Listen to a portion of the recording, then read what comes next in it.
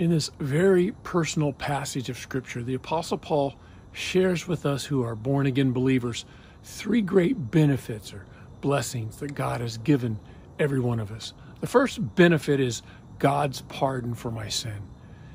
We have, past tense, been justified, and present tense, we have peace with God.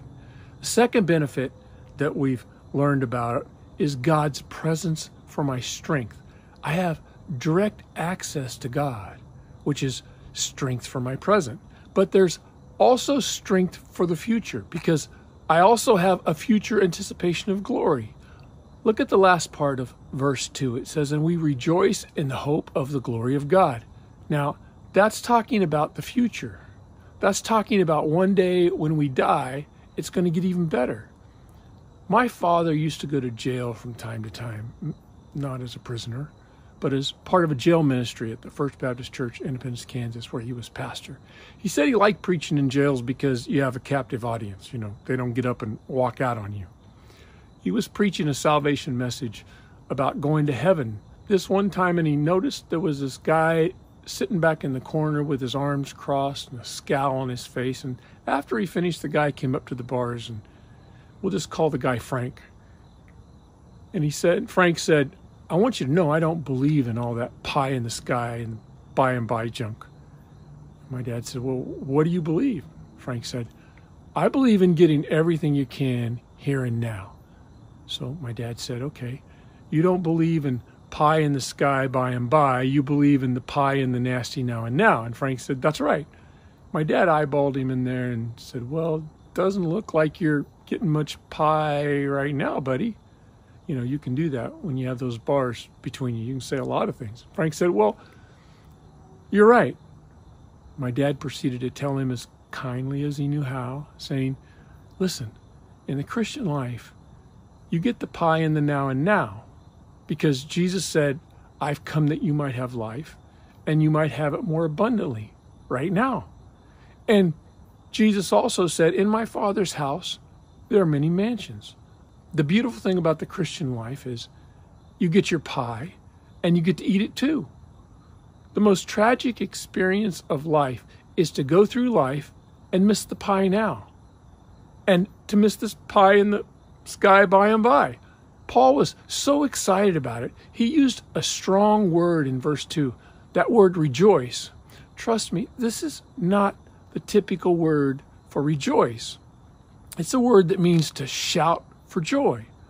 Paul said, every time I think about heaven, I just shout for joy. It's like when your team scores a run or a goal or a basket or touchdown or wins a game. The 1-2. Breaking ball out toward left field. Hugging the line. This one's got a chance to go. Goal! Big fly for Albert Pujols. Collins driving, almost lost the handle. Chalmers for the tie. Got it with 2 seconds. Unbelievable. And Kelsey runs an RPO. He's going to keep it. Dives right into the middle of the Cowboy defense. Touchdown! Kansas City! It makes you want to shout. So you shout. The third benefit or blessing is God's very, very practical pattern for my suffering. Verses 1 and 2 are doctrinal, but verses 3, 4, and 5 are practical. Paul wrote it because he knew the Christians in Rome were suffering, just as there are Christians now who are suffering and going through tough times with all the mandates and guidelines that we have in our society today. Paul was trying to say, listen, God has a pattern that you need to understand as it relates to your suffering. When I was a kid, my mom used to make some of our clothes, and she'd take a piece of fabric and put it out on the table, and then she'd take like a dress pattern and put the pattern down on the fabric, and then she'd cut out along the dotted lines, and then she'd sew it together and have a beautiful garment. That's a miracle to me. I want you to know that I could never do that. What God is saying is, upon the fabric of human suffering, I have superimposed my biblical pattern. And if you're willing to understand what I'm trying to do, the result will be something beautiful if you just don't mess it up. there are a couple things about God's pattern that we need to talk about. First of all, I want you to notice the process you go through. Rejoice. It's the same word I used earlier. It means to shout for joy. Sad thing is, so many Christians today look miserable, and I'm just convinced that so many Christians look miserable because they are miserable.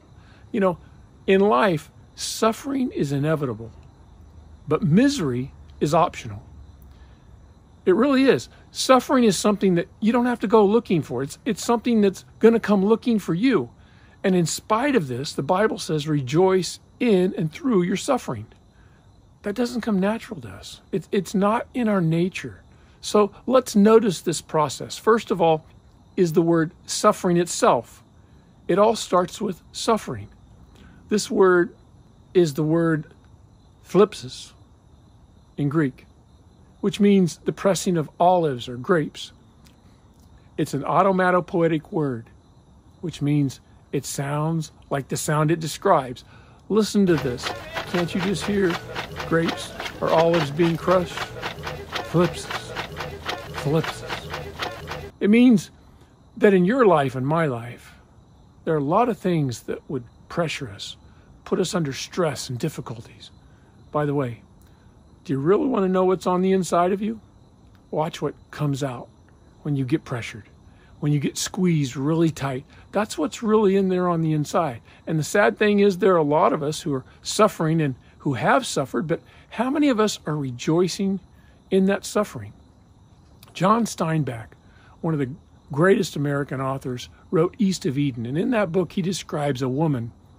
Here's a description of one of his characters. He describes a person who's basically a miserable person. This is what he wrote, describing one of his characters.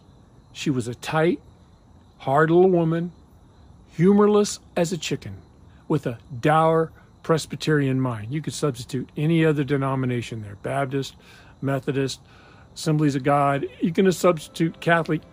We're just going to use Baptist. So with a dour Baptist mind and a code of morals that pinned down and beat the brains out of nearly everything that was pleasant in life. You know somebody like that? They almost glory in their misery. They think the more miserable they look, the more spiritual they are. They develop a holy look that's about half dead and half mad. I'm so spiritual because I'm miserable. No, friend. The Bible says you're going to suffer, but just don't experience misery. Instead, rejoice in what happens. Paul says, rejoice in your suffering. You say, how can I do that? Well, you have to understand the process. Thank you, Lord, for the tools that you're giving us to help us through these times. Because, Lord, we're suffering. We're suffering in ways we've never suffered before and never imagined before. And chances are it's going to get worse before it gets better. But I pray, Lord, that on the inside, we can still rejoice. Because on the inside, there's a process going on. And you're the part of that process that's the most important. And I pray, Lord, that we would understand that process, you're doing something inside us. You're making something inside of us. And I pray we'd learn more about that next week in Jesus' name. Amen. Open the eyes of the blind, pure